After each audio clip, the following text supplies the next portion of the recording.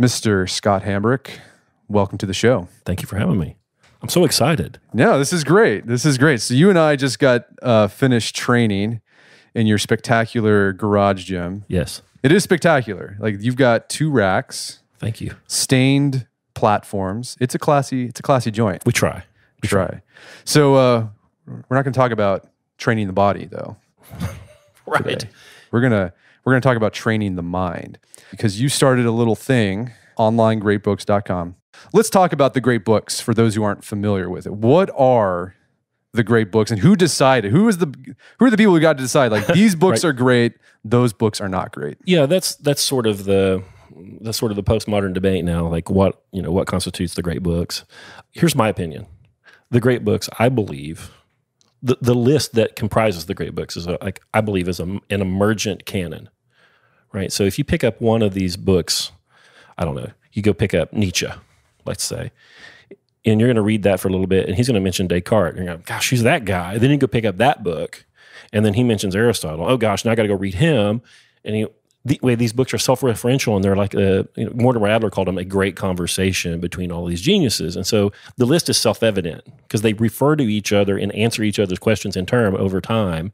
And different organizations have different lists, but they're 90%, 95% identical because this list is emergent. These books refer to each other, and you really have to read them all to get what all of them are saying to each other. Gotcha. So great. We're talking classics. We're going. Yeah, you mentioned Nietzsche, Descartes. You're going all the way back to Plato. Yeah, you drill down, and then you end up at the Iliad every time. Yeah, no pretty much every turn. time. Yeah, you end up at the Iliad. So you mentioned Mortimer Adler, because this guy was a big part of this. There was like a movement, I would say, in the middle of the 20th century, where intellectual scholars decided, let's systemize the great books for a lay audience. And Mortimer Adler, let's talk about this guy, because he's an interesting cat. Super interesting guy. Yeah, in the 1920s, there was a guy, John Erskine at Columbia, who started doing this kind of great books thing, where it was kind of a return to basics idea, and trying to kind of reaction to modern academia, I guess. And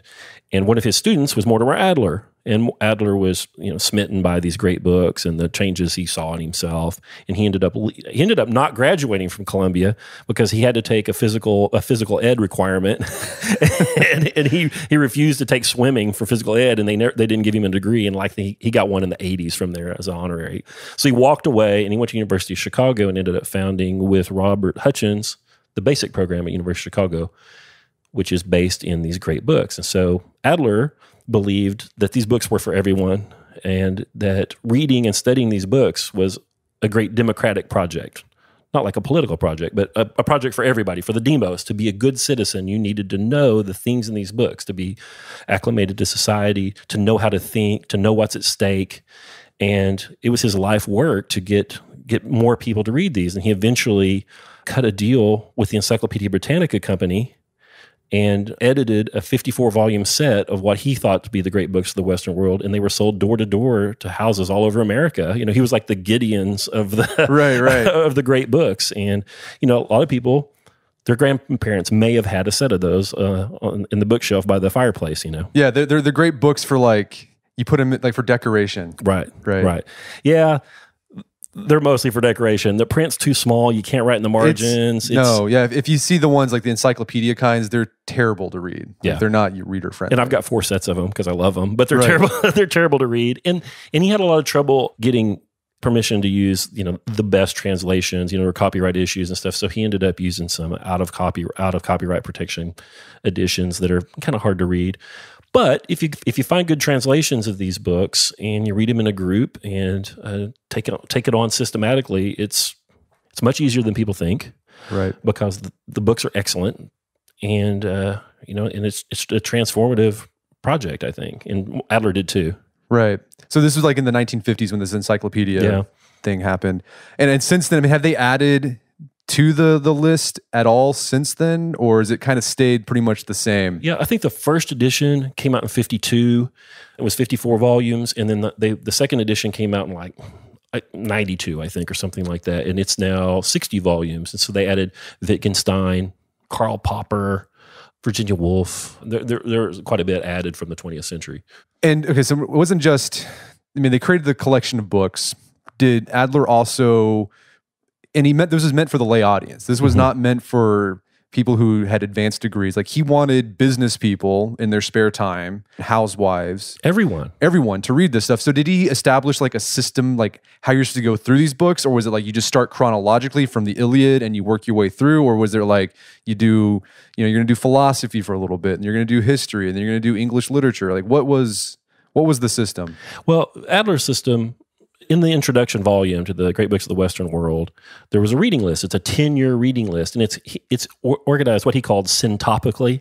So you'll read about a specific issue and what people have had to say and write about that over the millennia. So you might read about justice, for example. So you'll read some excerpts from the Odyssey, maybe, and you might read the first book of the Republic, and then you end up reading some John Locke, and you see the whole scope of thought around that one topic. So that's a good way to approach it, because you move from author to author. You don't get bogged down in somebody's crusty style that you don't like, and it helps you kind of move through it. At onlinegreatbooks.com, we go through them in chronological order because we believe that they scaffold on each other. And, to best understand the Republic, we think that you need to have read the Odyssey, the Iliad, a great number of the tragedies, and have worked your way up to that. Because that's what Plato did, right? He was familiar with Odyssey and the Iliad and those tragedies, and that was the milieu that he came out of. And he refers that stuff all the time. And if you've read those things, when you come to the Republic, you get all the inside jokes. Like, you're in on it. Right. Yeah.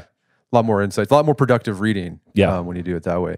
But the challenge though, and I think it's a good thing to point out, like, this is a long-term project. A lot of people, like, when they first hear about the great books, they're like, oh yeah, I'm going to put that on my bucket list. I'm going to start doing that. Right. And I'm going to get this done in a year, 2 years. Like, that is impossible. Like, you're in this for the long haul.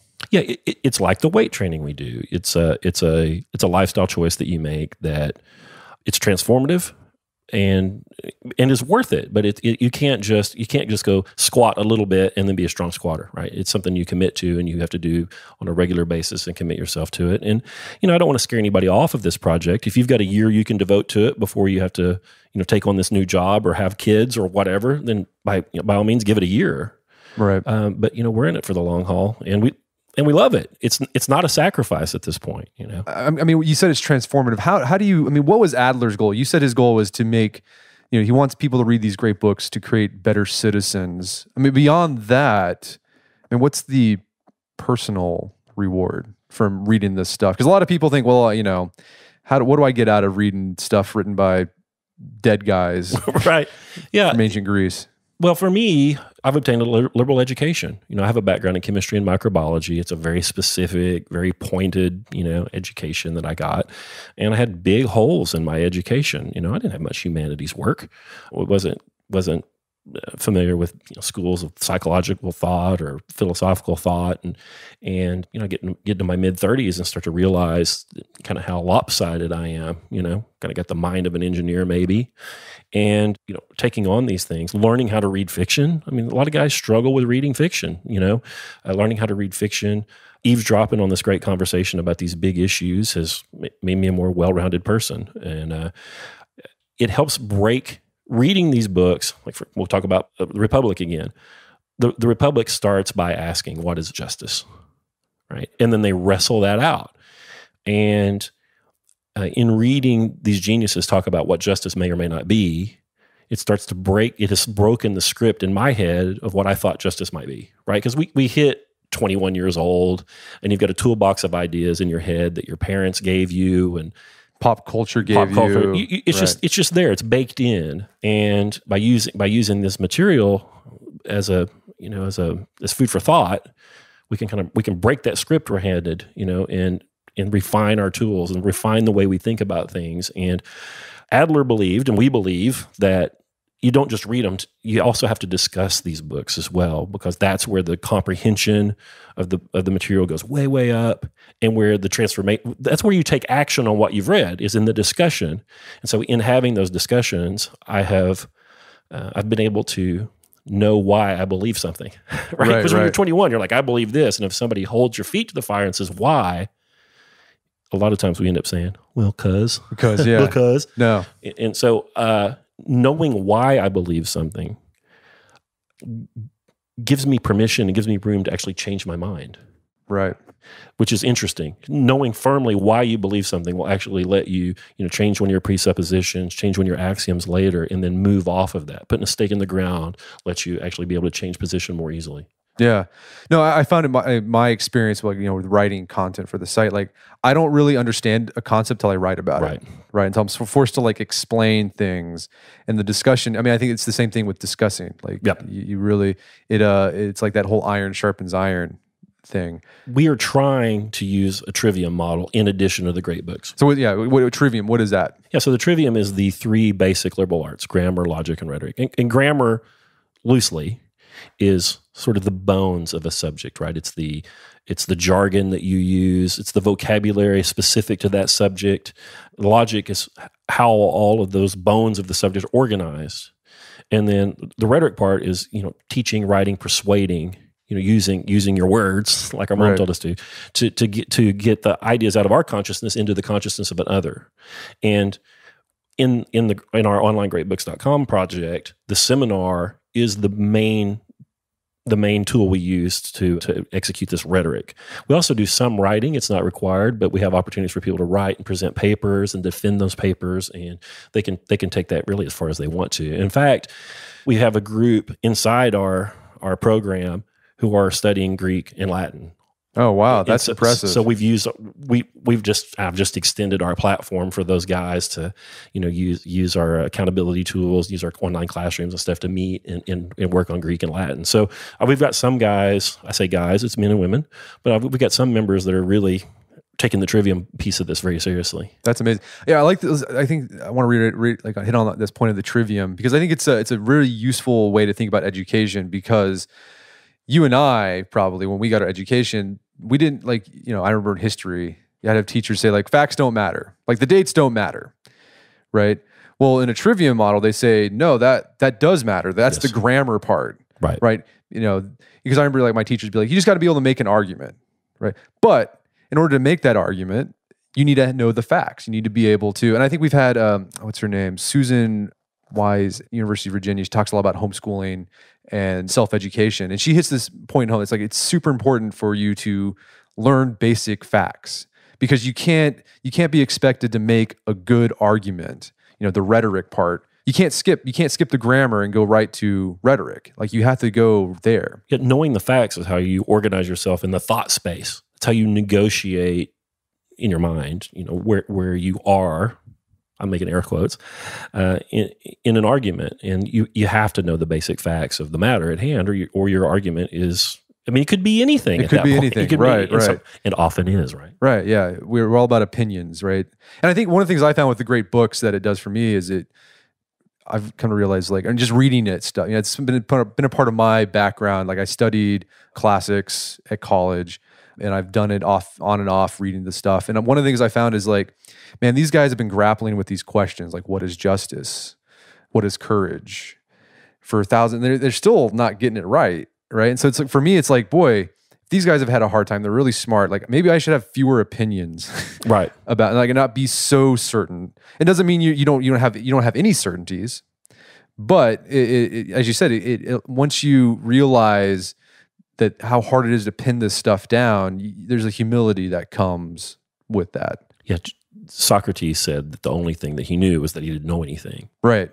And that's why he's probably the best teacher that ever lived, or at least our conception of him, is a symbol for what the best teacher that ever lived could be. Right. And he called himself a midwife. He called himself a gadfly. Yeah. So he would be in the agora, the marketplace, and some poor guy would just be trying to buy some pottery or something, and he would just accost them. He's like, "What's virtue?" And the guy's like, "I'm trying to buy pots." No, yeah, it's funny. I have like a love-hate relationship with Socrates, or at least how Plato portrayed him, because he just sounds like an internet troll, right?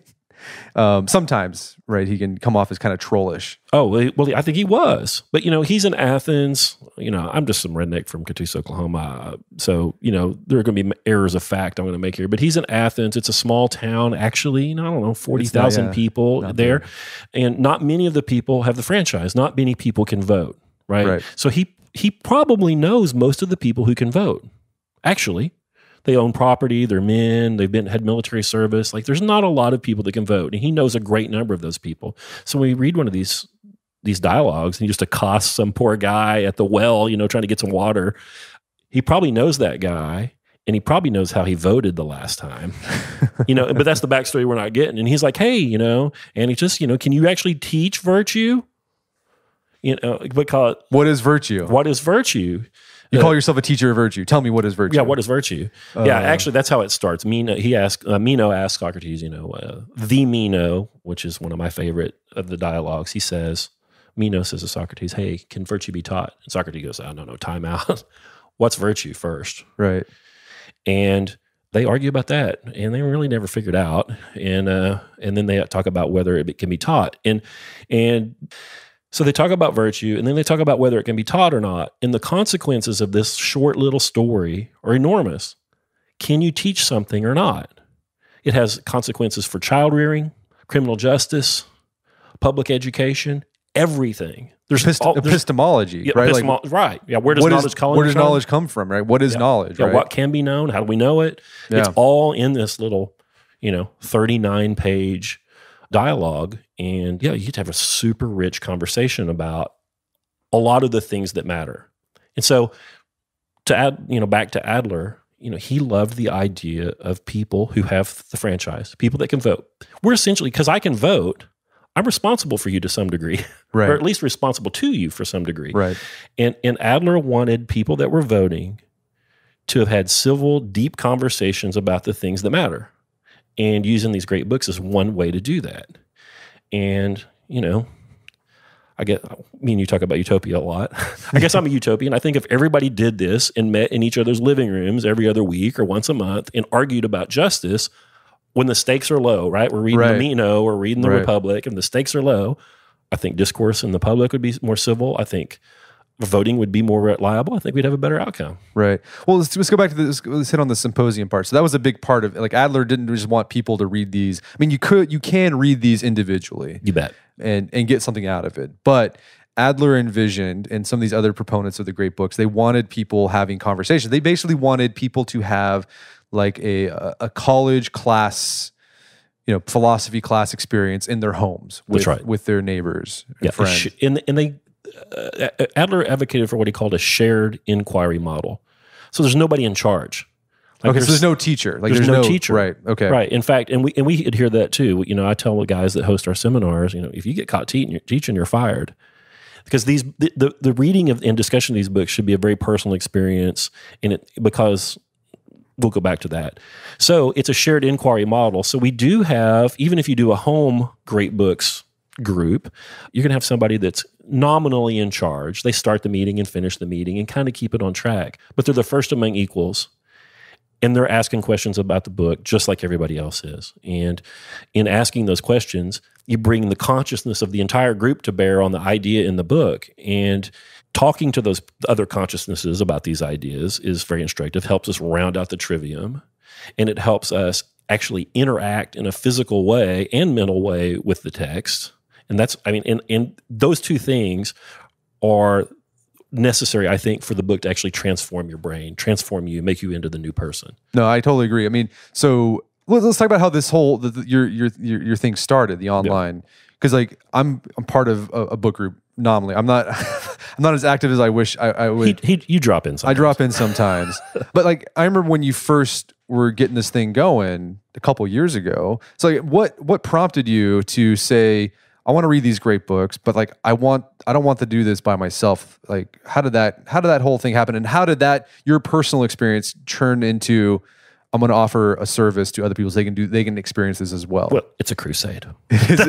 You're on a mission. You are a utopian. Yes, I am. No, we were sending my kids to the little snotty private school here in Tulsa, Oklahoma, and I was unsatisfied with the education they were getting. And my wife and I decided to home educate the kids. And in doing that, I realized that my education wasn't as full as it could be, and I started figuring out, how can I make up these deficits, as a busy, guy in his late 30s, how would I do that? And I found the Great Books program and started working on that a little bit. And then I realized that I did lack that seminar, that group experience, that discussion. And a friend of mine, Jim Furr, and I decided, well, we're going to start a group. And so I have a dining room table with 8 chairs. And Jim was coming to the meetings, and so I wrote 6 letters to 6 men that I knew and invited them to come to the group. All of them came, but you. But I was really, I'll be honest. So I was super stoked. I was like, this is amazing. Yeah. This is great that someone's doing this. I didn't want to commit, and I didn't have the bandwidth. So. But I knew that you'd actually taken up that project on your own, and then I wrote one more letter because you bounced me. And then that guy came, and then the group grew, and we've been meeting on the 3rd Thursday at my house now for almost 4 years. We've read 12,000 pages. Yeah. Where are we at? We're doing Aquinas right now, right? St. Thomas Aquinas, reading on a bunch of his metaphysical stuff this month. But imagine that's 4 years, and you guys started at the Iliad. Yeah. And we're like, what century are we in now? Like, I don't even know, what is it, 1100? 1100. Yeah. So we're not. I mean, it takes a long time to get through this stuff. The really hard one, Augustine. Augustine was tough. Yeah, we read all of the City of God. The City of God, and it's 1100 pages, and he's just everybody's grumpy grandpa. He's crusty. right. He's kind of funny though. He is funny. He's kind of snarky about the Romans. And their barbaric beliefs. Yeah, so that's how it started, and I loved the group. I loved what it's done. The guys that come to the group won't miss it. I mean, it's a big part of their life now. And you and I were talking out in the garage gym one day, and you're like, you really ought to do that online. And so we did. So January 8th, we kicked the door open at onlinegreatbooks.com, and I've got those guys, the people that we've been open now for 6 months or whatever it is, and they've read like almost 500,000 pages collectively. I've had several people email me thanking me. I want to get choked up. Get choked up. They said that they'd never read a book before, and they read the Iliad, and they couldn't have done it without it. And we've got auto mechanics, HVAC guys, nurses, stay-at-home moms. I mean, all kinds of people doing this, right. And people that have never read a book before. Yeah. Can you imagine the first book that you've ever finished is the Iliad? No, like the first book I ever finished was like the Boxcar Children, which is good though. I love that. I love those. Yeah. I mean, that's amazing. I mean, you're kind of fulfilling Adler's dream here. Like he wanted the everyman. This was supposed to be an education for every free, democratic Western citizen. Like they need to know this stuff. And I think, one of the reasons I said, I encourage you to get this online, because we've talked about this before on the Barbell Logic podcast, is that there's a lot of people, they want that. They want a group of people they can meet with and discuss ideas with, but they don't have any friends. I think you've had that issue. Like, I think you mentioned it one time on your Instagram feed, and people are like, I want to do this, but like, I only know like one guy. Yeah, a lot of people don't know how to host. They don't know how to host. They don't know how to host, right? Yeah. And, onlinegreatbooks.com, it's super awesome. Go sign up. Right. But it's way better to do it at home. Like, if you can get 5, 6, 8 people to come to your home on a regular basis, eat some good cheese, and talk about these books, it's a better experience. But it's really hard. People in metropolitan areas often don't have the space to do that. A lot of people don't know 5, 6, 8 people that'll read stuff like right, this. That's the thing. Like you might know 10 people in your circle, your social circle, but how many of them want to read the Iliad? Yep. And discuss it, or read St. Augustine, right? And discuss it. It's probably not many people. So like, what I think the value that you provide is you're able to get people who want to do this and give them that symposium. So like, how you sign up, and it is a paid service, yep. Right? And I know you encourage you sign up, right? It's fantastic. But if you want to do it on your own, do it at home. There's lists are out there. They're free. Do it on your own. Yeah. Let me say a little bit about the list. Right. If you just Google Great Books of the Western World list, you're going to find that. You can go find the St. John's College reading list. You can find the University of Chicago Basic Program reading list. The lists are out there. Yeah, there's tons of lists. Yeah, and they're all good. Yeah, but if you want that symposium part and you're having a hard time finding people in your... Wait a minute. The symposium, that's the drinking Okay, party. That's the drinking. Well, there is drinking. There is drinking at ours. At yours. I don't imbibe. But I get the benefit of that because everyone gets loosened up and in vino veritas, right? But so the seminar aspect, if you want that and you can't get it where you're at, online great books can do that for you. That's right. And as you said, like there's no teacher. There's just a facilitator. There's midwives of thoughts. That's right. Right. Yeah, you sign up. If you sign up with us, we send you a hard copy text directly to your house. We really think that reading difficult material requires, when it's best, requires a paper book. Yeah, I prefer it. There's something but also, it's just nice having a collection. It is. Yeah, when you turn around at the end of the year and you see that stack, that knee-high stack of books that you went through, it's pretty great. But we send you that to your home. We've got a chat community that's almost too busy for me to keep up with. People are in there talking about the text, talking to their groups. And then once a month, we have a 2-hour online meeting where people, they have the similar experience. And we have one of our trained hosts lead those things.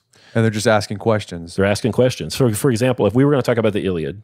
Let's kind of give people like a sample of like what an Adlerian great books seminar, like what are the questions? Like I say, we read the Iliad. Yeah. So if we were going to kick off an Iliad session right now, and even if it's just me and you, and I'm the seminar leader for tonight, I might just open the thing up and say, so you've read the Iliad now. We read the whole thing. No spoilers. There's no Trojan horse in this one. No, there's I want to start the discussion tonight by asking you, what is war? Yeah. And, a good open-ended Socratic question like that will let us ultimately talk about everything in that book almost. So, it's about the Trojan War, and I ask, what is war? Well, Brett, you've read the Iliad. What's war? What do you think war is? Like, well, the ultimate competition. So, would a sporting event then constitute war? It is a simulation of war. So we simulate it to make it safer then. So does that imply violence then? I mean, does it have to be violent to be a war? Yeah, I'd say it's some kind of sort of violence. It doesn't have to be physical violence necessarily. It could be a trade war. It could be a trade war, right? Or it could be, I'm trying to think of another type of psychological. The war on drugs. The war on drugs, right? You're trying to cause another party to submit or eliminate them completely. So in the instance of like a war on drugs, right? Like that's really not nominally a war. Is that a rhetorical thing that we're using? Yeah, I think it's a rhetorical because drugs can't fight back. Right. So there has to be an opponent. I would say there have to be an active opponent. So yeah, when you say like war on, that's more of it's a metaphor. In that case, for the war on drugs, it's a rhetorical thing. So a real war implies violence and an active opponent. I would say so. Yes. Yeah. Kind of where I'm at, maybe, but I could be wrong. Right. Well, I mean, then you would have other people chime in. Yeah, and there's 8 other people in the room, or 15 other people in the room, and then there are groups of people in these seminars that just scratch their chin and listen carefully. And that's fine. That's great, because the next time they may jump in and somebody else will lay out, and there are people that bring complaints about the books. Like, oh man, I don't get it. What the heck? They bring a complaint. There are other people that bring, which is legit, because not all of these books, I mean, they're not. Some of them are really. They rub you the wrong way. They rub you the wrong way, or you just don't jive with it. Right. And that's the other kind of thing that comes. You're like, I read this, I don't get it. Right. But there's value. But I think there's value in that. There is value in that, right? Because you can, like I said, you can bring all these other consciousness to bear on that thing that you don't get, and maybe they can help you in turn get it. Right. But what happens more often is the guy says, I don't get it. And somebody who thinks they got it says, oh, well, this is the answer. And then they get disabused of that, which is also pretty interesting. But back to the war thing. We talk about the Iliad. You end up talking about just war. Like, okay, is it a just war? Was it for cause? Role of man in the state? Like, there are guys that rowed boats that had no skin in this game. I mean, ultimately, unless they were until they were conscripted. There's so much you can talk about that, and it's maybe a work of fiction. It's fictionalized. Like, we don't even know what the thing is. Right. I mean, with Iliad, you could talk about honor. What is honor? Honor. Is honor a good thing? Oh, well, we did the Aeneid. That was one of my favorites that you and we did here at your place. We spent I don't know how long discussing what is duty and is duty good. Right. Yeah. That's a big problem, actually. Is duty good? And so back to Adler. If we have a large number of people in our society that develop a complete concept of what duty is, I'm not even dictating what that is. I think that has good consequences for living amongst each other.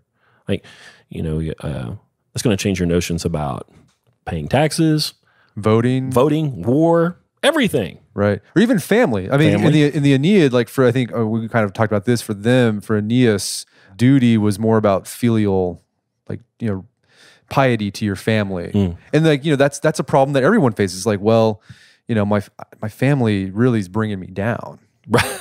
Right. They're kind of toxic. Right. I need to get, for me, I got to get away from it to be better. Like but like, there's that, like, but do I have a duty? Like, do I have a duty as a son to still take care of mom and dad, even though they treated me like garbage? Yeah, they put cigarettes out on me. Right. Now mom's sick.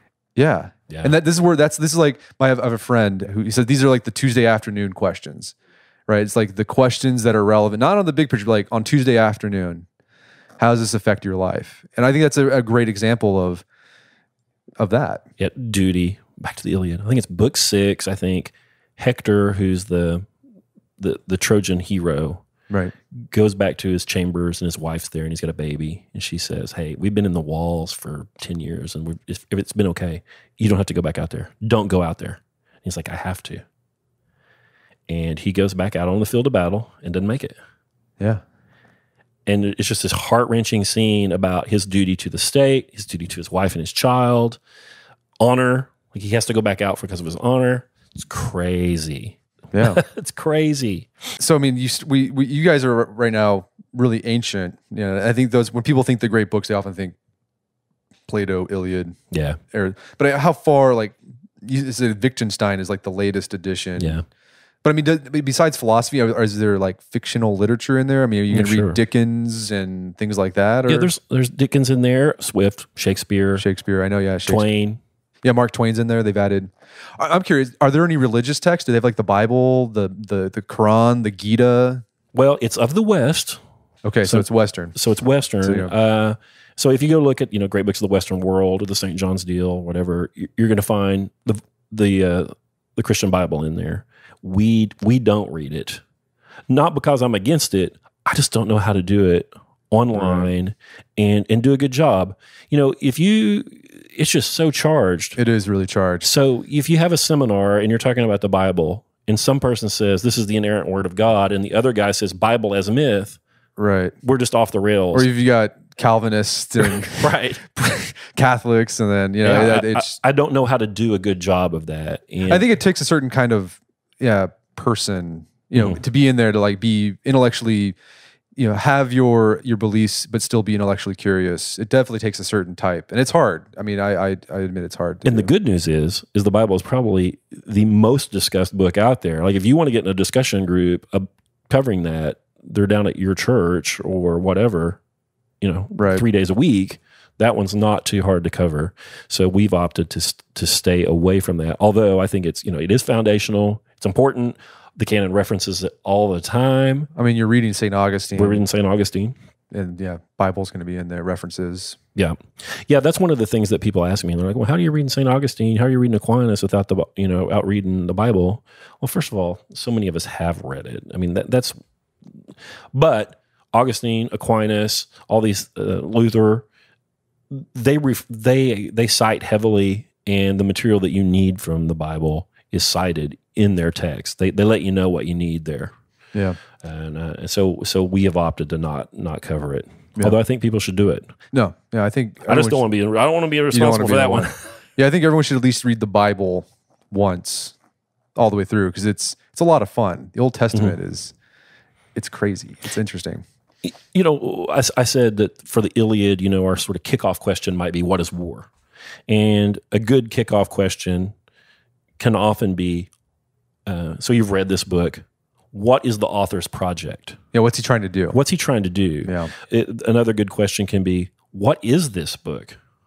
Like, what is it? Like the Iliad, what is that? Is it historical fiction? Is it a drama? What is it? Is it propaganda? Or is there maybe a critique? I mean, because what's interesting about the Iliad, it was written by Homer. Who is Homer? Who is Homer? That's another question. Like, who is Homer? I think it's a great one, especially when you get to the Odyssey. To me, it's clear they're not written by the same person. Right. They don't read alike at all.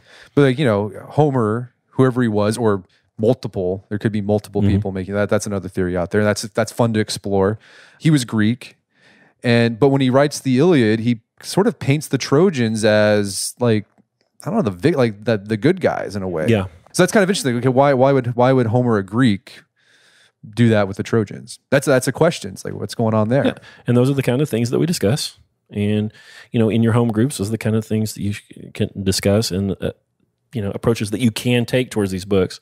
So if we were going to do a session on the Old Testament, let's say, which is a big chunk to cover in a 2-hour seminar, and you're like, hey, what's the project here? Right.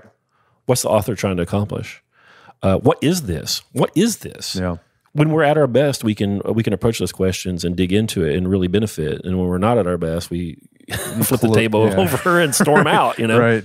Well, yeah. We had a fun discussion with this on the Aeneid when we were discussing like, okay, what's the point of the Aeneid? Why was Virgil writing this? What was the point? And like, because the Aeneid, for those who don't know, it's basically they took the Odyssey. It's fan fiction. It's fan fiction, the Odyssey, but made it Roman. Yeah. So like, okay, and it's about the founding of Rome. Aeneas goes on this adventure. He's at the Trojan War. He comes home, goes on this crazy adventure, and he ends up founding Rome. So it's fan fiction, but why did he do that? What was his goal in doing that? We had a pretty long discussion about, is this basically, is he creating a founding myth to give the Roman people a sense of who they are? Yeah, and today that's my reading of it. That he wrote that to acculturize these Romans and to hold them together. And we have that. We don't have one text, but we've got stories about George Washington chopping down the cherry tree. Ben Franklin with his kite. Yeah, so we're honest. So we're, as Americans, we're honest. We're curious, right? We got Paul Revere, in his ride, and so we're brave people, and so we have this. It's not only one story, but we have this founding myth, and in that pre-literate. I don't know if it's not pre-literate, but Roman society at that time, it was probably harder to put that founding myth forward. So he did that, right? And then so you have the discussion: is that useful? Is that good? Is it good to tell people that are sort of tell people stories that aren't necessarily factual, but are hitting on some important truths that you're. So I love that distinction. Indiana Jones, right? Archaeologists look for facts. We're looking for truth. There's a difference between facts and truth.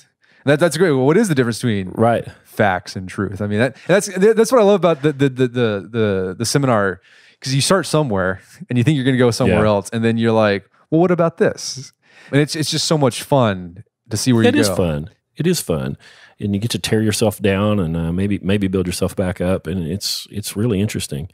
Yeah. So Plato, he talks about is it okay to lie to get people to do the right thing? Right. This is the Republic, the noble lie. Yeah. Is that okay? Right. So yeah, for those who I think the Republic is, his Republic is a utopian government, right? It's his ideal. I mean, people think, if you actually read the Republic, you're like, this sounds terrible, right? Right? Because you're born and you're automatically sorted into one of three gold, bronze, and silver people, right? And then whether you have children or not is completely determined by and if you do have kids, they take them away from you and raise them in a commune, right? Crazy, right? So here is the Republic satire? Yeah, that's another good question. And there's some people who say Plato was often very satirical, innocent, but other people say no, he's dead serious. He wanted to do it, but. Yeah, for that Republic to start, he had to convince people. Basically, he said, we have to tell people that they are either gold, silver, or bronze. That's the noble lie. This is the creation story that we have to make up for people to get on board with this. And then, but again, going back to how all these great books are iterative. Republic, you have, what was it, Thomas More talking about utopia. Utopianism. Started with Plato. This idea there's you can create a perfect society. You see that with More later on. You see it with Marx. That influences the Soviet Union, what's going on there. And then you end up with the dystopian. You end up with 1984 and 1984. Brave New World. And those things wouldn't exist. It's hard to understand that completely, what's going on there, if you don't read the Republic. Yeah. today, as Americans especially, we take it for granted, or we think it's a given that you can design the government system that you live under.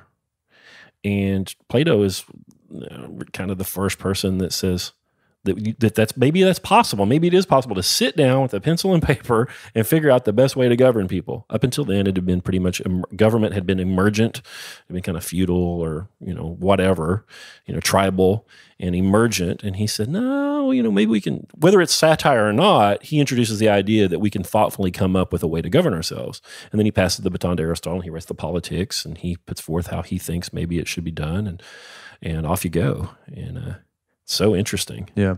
Well, I'm curious. So let's say someone wants to take up this baton and they do it themselves. And like, I'm going to start reading the great books. Like, is there, do you have any suggestions based on your experience in maybe reading Adler? Because Adler wrote a book called How to Read a Book. I think you start with How to Read a Book. How to Read a Book. So he has it kind of broadly, like, how does he recommend people read these texts to get the most out of it? Yeah, he talks about there are kind of 4 levels of reading. You kind of make an inspectional reading. You pass over the thing. You look at the table of contents, the headings, maybe look through the index a little bit, kind of get an idea of what the thing's about, and then you do a little closer reading.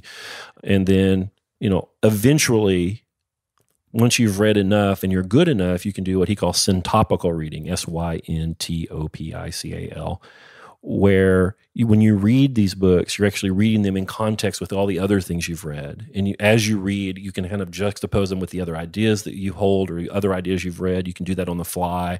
And, that's like the highest level of reading. But he talks about how to do that. In that book, he talks about how to make notes. And I think it's really important. I was a school kid in the 70s and 80s, and they taught me to skim and scan, They taught me to speed read. And that's not how you do it when the stakes are high. That's the way you read the newspaper, but that's not the way you read, difficult, important material. And so a lot of us have that sort of a training, and Adler gives you permission to go slow, to not understand, tells you it's okay to struggle. And, so if you start with How to Read a Book, that will set you up for, I think, more success in reading these important books. So you can't speed read through this stuff. Can't speed read, right? So like you have to make time to read. So like, how much time does someone have to devote a day to reading? Does it take an hour? Is it just 30 minutes? I mean, is it? Well, we'll take what we can get, right? Don't strive for perfection. Do what you can. But the onlinegreatbooks.com. And in my home group, we try to pick chunks, reading chunks that we can get done in 3 1-hour sessions a week. We think that that's not too much to ask from busy people. I do think if you've only got 15 minutes, it takes a little while to get in the groove, and then you have to sometimes I have to reread that first page or 2 that I picked up in the session, the reading session. 15 minutes isn't really enough, and hours a pretty good chunk. So 3 1-hour chunks a day. You're going to read 3,000 pages a year. Yes. An average person. Sometimes the material is really, really difficult, and we end up reading maybe 6-8 pages an hour. Like Plato's or Protagoras. Right. Some of the stuff's tough. And other times it's light and it's airy and it's fun, and you just fly through it, and you read all of Prometheus Bound in an hour. Yeah, the tragedies you can read. Yeah. And they're fun to read. I say it's fun. I mean, it's dreary stuff, but right. The doing is fun. Right, right. Yeah, for me, one tip I have for people, based on just my personal experience, whenever you read something you don't understand it, don't stop. That's right. Just keep reading. If you don't, make a mark so I'm going to go back here and hit this part a little bit harder, but don't just keep reading. Because if you let yourself get bogged down, you're never going to make any progress. Aquinas is doing this to me on every single page. I read a paragraph, I'm like, I don't get it. And then he explains it. Right. 2 paragraphs later, he ties all the loose ends up, and I'm like, oh, I get it. Also, I think I'm a pretty good reader. I've got some reps in. I've got some experience. And some of these books, I'm really lucky if I squeeze 8 or 10% out of them. I mean, and that's okay. That's okay. I tell people all the time, like the Iliad, all of these books, one of the reasons they're great books is because they will meet you where you are. If you're a 14-year-old kid and you want to read the Aeneid, it's a great action adventure story. And you don't have to deal with issues of duty and founding myths. It's a great action adventure story. Just enjoy it for that. Enjoy it. And then, when you're an older person and you read that, it can be about legacy. right? It could be about your grandkids. It could be about, posterity. And so these books, all of them will meet you where you are. That's why sometimes you have to reread them. Oh, you got at different times in your life. Like the Odyssey is that for me. Like when I first read the Odyssey, it was just a fun read because it's an adventure story, the first adventure story. Yeah. But then I had Daniel Mendelsohn on my podcast. He's a classics professor. He wrote a book, is a memoir about his dad taking his Odyssey seminar, and that was a crazy because then it opened up an idea that no, this is a story about fathers and sons. What war did to that family? It's about marriage. Penelope and Odysseus. It's my favorite part. That's the best part. So Odysseus is gone for 20 years, and he comes home, and his wife doesn't recognize him, and he says, "Oh, I know about your bed." Right. Because beautiful symbolism. He found this giant tree. He cut this thing up, and he made their bed out of the trunk of this tree, and it was on the second floor. So their bed, and he built their home around this bed that was rooted in the ground, and it was secret. Only she knew that only he knew about her bed. Right. And I just cried like a baby. Right. It's marriage. Because marriage is those secrets that only you and your wife know. Yeah. And in the conversations that you have, the inside jokes, the pet names. So good. Like that's how you develop a strong relationship. This project has just started. With a lot of your groups, you're just with Plato. Personally, you're on Aquinas. Are there books that you're like really looking forward to getting into?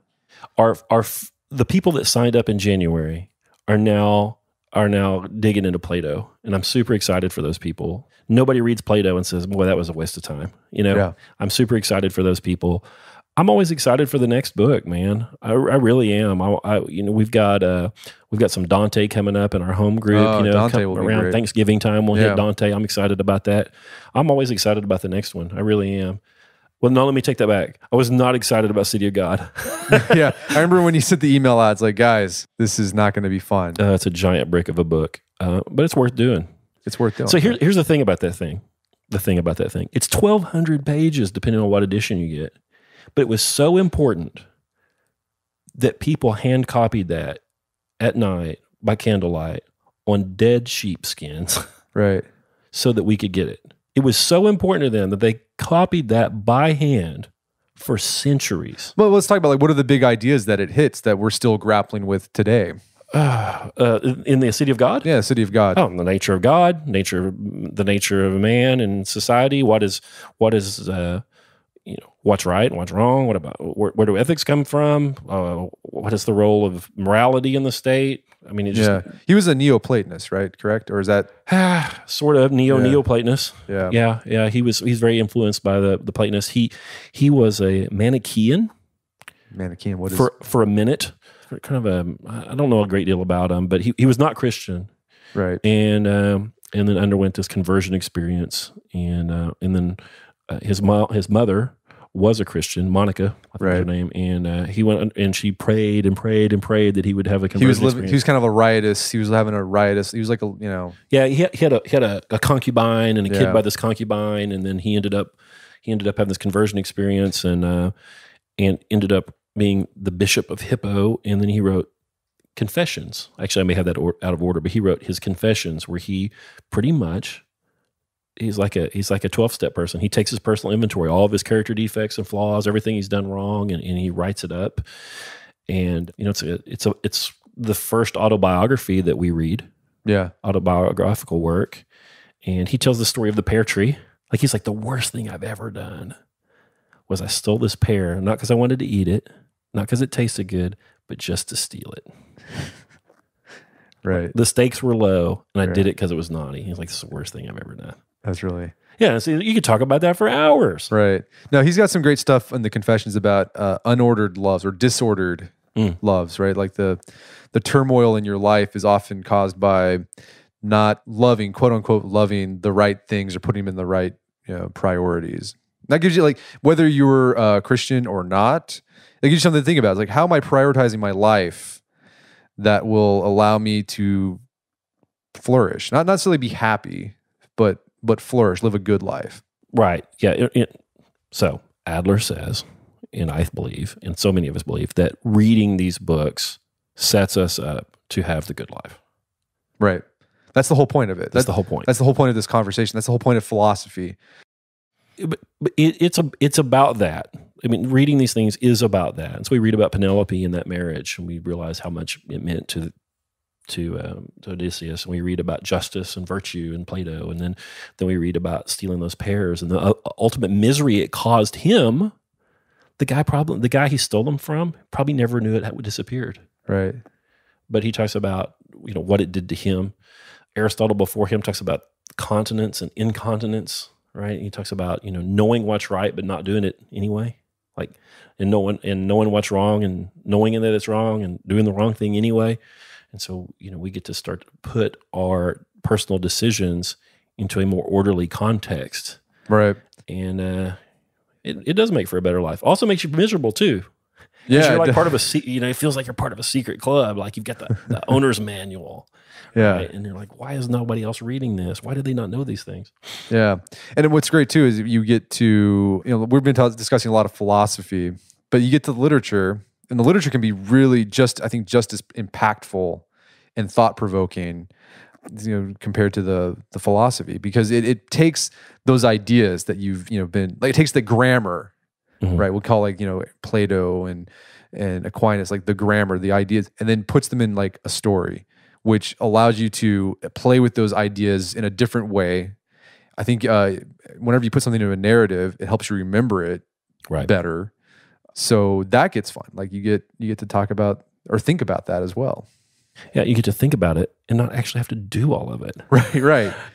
That's right. Isn't that the mark of the wise person is they don't have to make all the mistakes themselves. And it's wonderful. The people who are reading this with us seem to be having a wonderful time. I get very, very kind emails that get me all choked up about these people that are reading these books. The guys are taking break. They're working the auto body shop, and on their smoke break, they're reading, they're reading Sophocles. That's awesome. It is. That's how it should be. Like that's how it should be. My dream is that, we've just got, electricians, apprentices, and, just regular folks all over the country that are working all day, plying their trade, and they come home and they don't watch Netflix. They're cracking one of these books, and then they do it for years. The next thing you know, they're 40, they're 50, they're 60, and they're the kind of people that we all want to be. We all want to be the kind of person that knows this stuff, that's been through it. Yeah. And I think we can do it. The thing is, you ask, how long does it take to read these books? What's the time commitment? Does it even matter? Like 5 years from now, you're going to be 5 years older. If you've spent the time on this over those 5 years, you will have been through that material, you'll know it, and you'll be changed by it. Right. And if you binge watch, whatever show it is, 5 years from now, will you be changed by that? I was changed by Cobra Kai. Right. That was pretty good. No, but you're right. And I going back to, the connection with weight training, which you're also a starting strength coach. That's the same thing. Like, it's never too late. Right. Right. You might not get through all of it. Right. You might die. Right.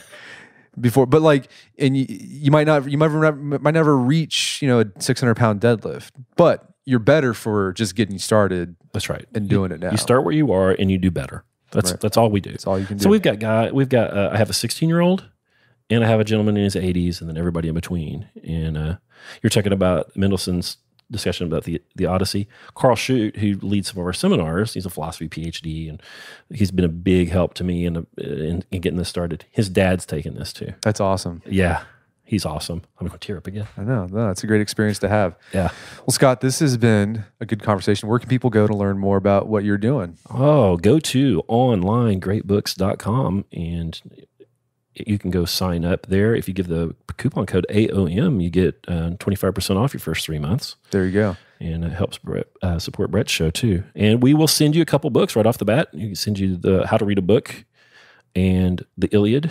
And the next book you go into is the Odyssey. And then after that, we read Prometheus Bound and the Oresteia.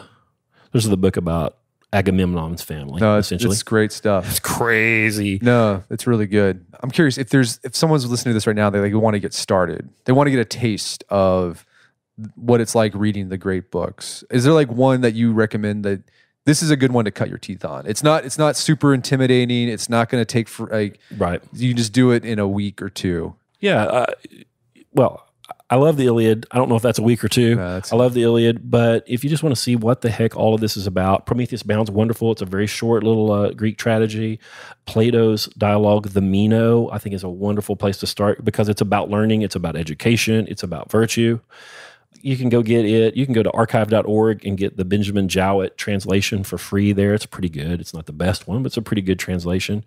And I don't know, 39 pages, something like that, and you can get the beats. You can get the feel of what Plato's like, what Greek philosophy was like, and, well, get your feet wet. That's awesome. That's great. Well, Scott, thanks so much for your time. It's been a pleasure. It's wonderful. Thanks, man. My guest today was Scott Hambrick. He's the founder of Online Great Books. You can find out more information about his program at onlinegreatbooks.com. As Scott himself even said, you don't need to sign up for his program to do the great books. There's plenty of lists online. We've linked to them in our show notes. If you got some people who want to discuss this stuff, start one in your living room today. But if you're having trouble finding people to discuss the great books with, it's definitely a great service to check out. If you do decide to use it, use code AOM at checkout for 25% off your first 3 months. Also, check out our show notes at aom.is/onlinegreatbooks, where you'll find links to different great books lists that are out there, as well as links to resources that we discussed in this conversation.